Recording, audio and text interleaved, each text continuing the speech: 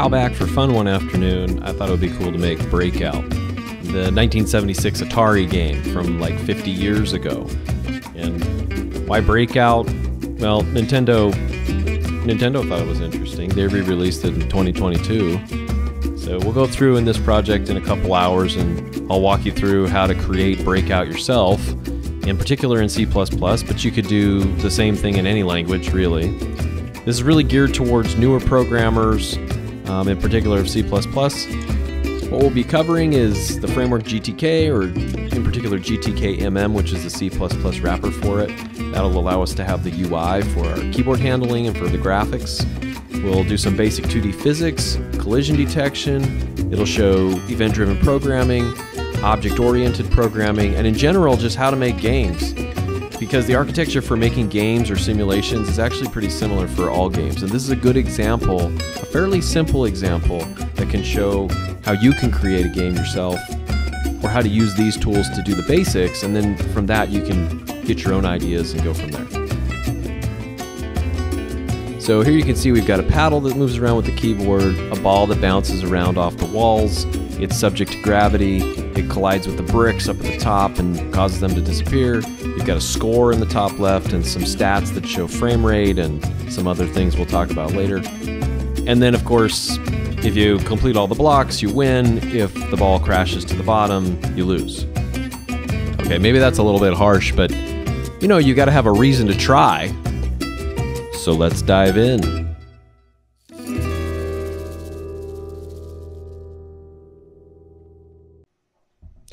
So to start making our Breakout game, we're going to make a directory for Breakout in our project directory.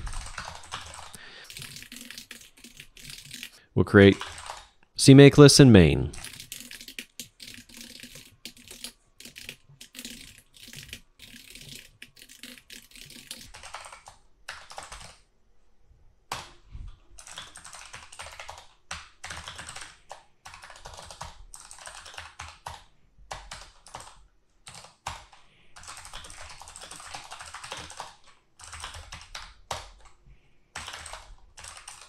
That's our project start. Now let's open it in CLion.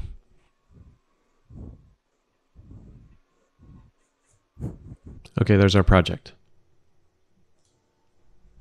Okay, for this project, we're going to need gtkmm installed. So if you haven't already,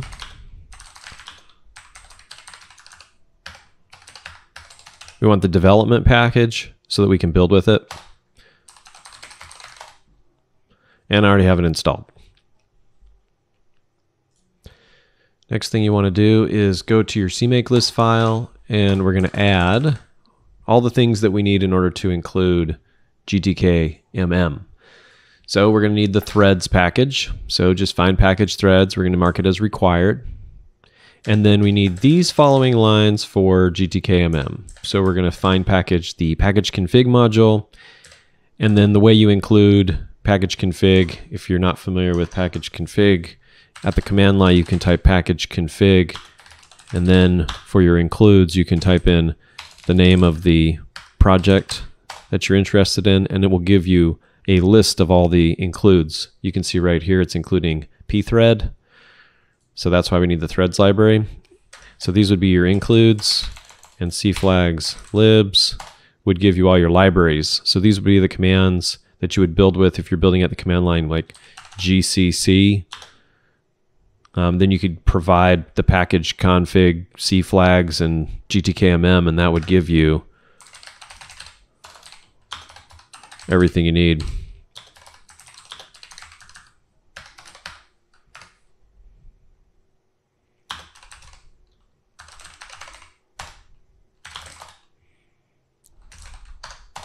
Okay, like that.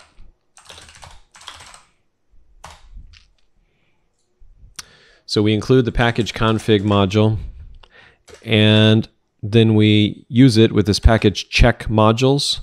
The capital gtkmm here is the string that it's going to use for the starting of your variables. So it's going to prepend all the variables with gtkmm. So then the link directories are going to be gtkmm underscore library directories, and the include directories will be gtkmm include directories. So the name of the module is gtkmm 3.0. That's the same thing we typed in on the command line when we used package config. So calling this populates two CMake variables. One of them is gtkmm library directories, and the other is gtkmm include directories. And then we link to those directories and include them, and then we need to add one more thing. We want to link to our project. So we're going to link to our project the gtkmm libraries. All right, that's our CMake list file all set up. Let's go back to main and add in the gtkmm parts. All right, the simplest way to get a window open is we're going to create a GTK application. We need to include the gtkmm header. And this wants an application ID, which is just a string. Then we need to run our application. So we've got to create our own class. And then run it. Now you've got a window. And it's got a title, which is from this project. I believe it's from the project name. Let's see. Yeah, it's from the project name in the CMake file. So if you want to change the title bar that it defaults to, change the name of your project. So really we want our class app to be in its own files, so we can create a new set of files for that. If you just right click on your project directory, new class, and then add a name, we'll use lowercase file formatting, and I'll go ahead and automatically add it to our target, which will add it to the make lists, or the add executable in CMake list.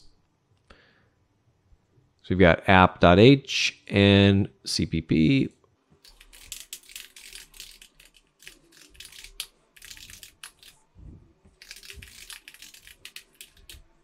And you can see it added app.cpp and app.h to our add executable. Everything runs.